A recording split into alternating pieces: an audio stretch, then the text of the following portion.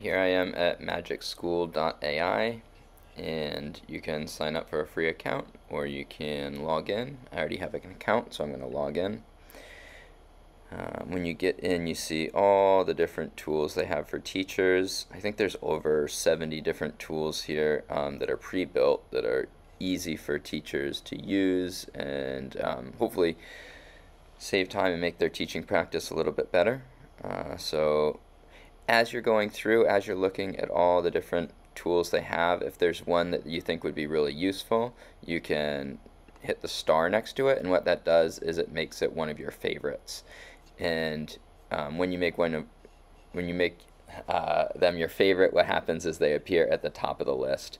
So here you'll see some with stars next to them. These are the ones that I starred that are in my favorites. And today we'll take a closer look at the rubric generator. So once you find the rubric generator, you can star it or you can just open it up.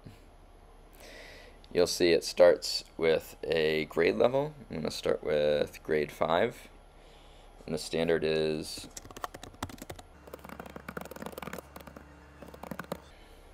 or the objective is create a timeline for the Silk Road.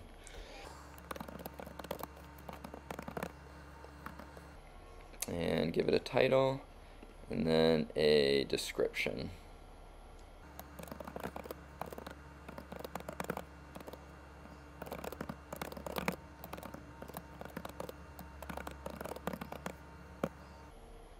Alright, document 6 major events in the life of the Silk Road trading route.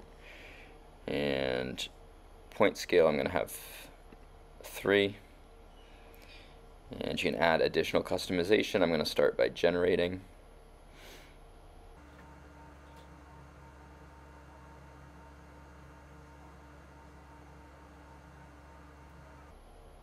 Okay, and it generated a rubric for me.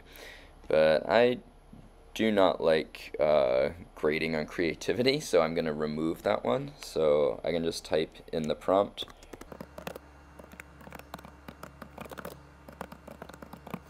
Remove creativity and originality.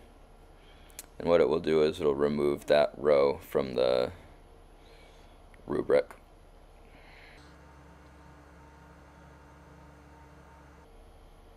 Now I have my new rubric all completed.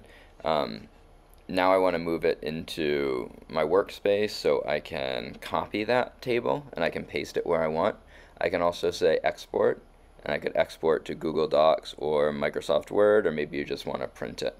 I'd probably export to Google Docs. And so it says selected resource. This is the second rubric I generated, the one without the creativity and originality, and that is the one that I'd want to export. But I could export the full thread as well, including the prompts if I wanted. But I'm just going to export this one, and I can export this selected rubric to my Google Docs, share it with my students so they know what we're working off of, and I can open it and see it right there in Google Docs. So that is how you'd use the rubric generator in Magic School. I hope that was helpful. Thanks for watching.